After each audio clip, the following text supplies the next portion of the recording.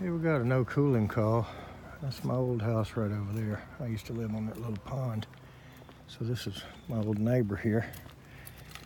And I believe he has a train furnace in the crawl space. I know he has a train outside unit, but let's take a couple of toys and a flashlight.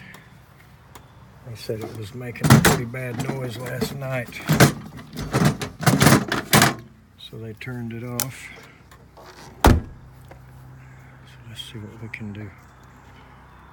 All right, a little bit of a tight spot here. One of these old tall, skinny, narrow furnaces with a slab coil, standing pilot. Old stuff needs to be changed out. So, real old train, American Standard, the train company. Trying to see a date.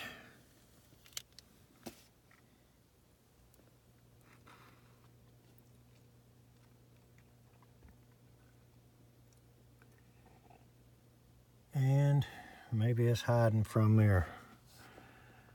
Maybe I'm blind. Anyway, let's see.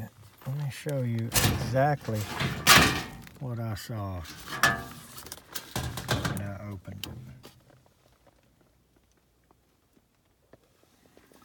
There's the heat exchanger. There's where the fan goes. And there's the two broken brackets. And there it is laying back there. So I'd say that might explain some of the noise they heard.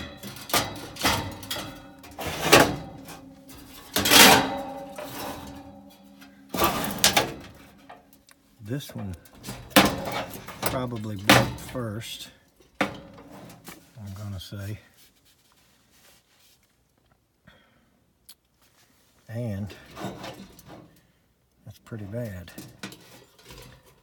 Although, I could probably replace that bracket and somehow mount this back down, it'd go back to working. And I'm gonna offer that repair, but I gotta think, this furnace being this old,